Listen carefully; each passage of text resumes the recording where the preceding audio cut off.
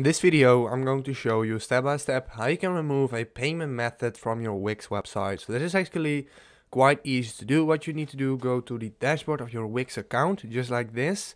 Then you can go to settings, and then we can go to accept payments, and here will be all the payment methods that are available for our account. So as you can see, Wix payments is set up for this account, is enabled. But what we have to do to disable this, just go to manage of the payment method, scroll all the way down, and then we want to hit disconnect. For me, it's disconnect Wix payments because the payment method I'm trying to remove is Wix payments itself. So we want to hit disconnect just like that.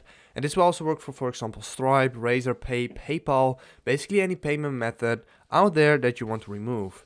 If this video has helped you out, please leave a like, please subscribe, and see you next time. Have a good day.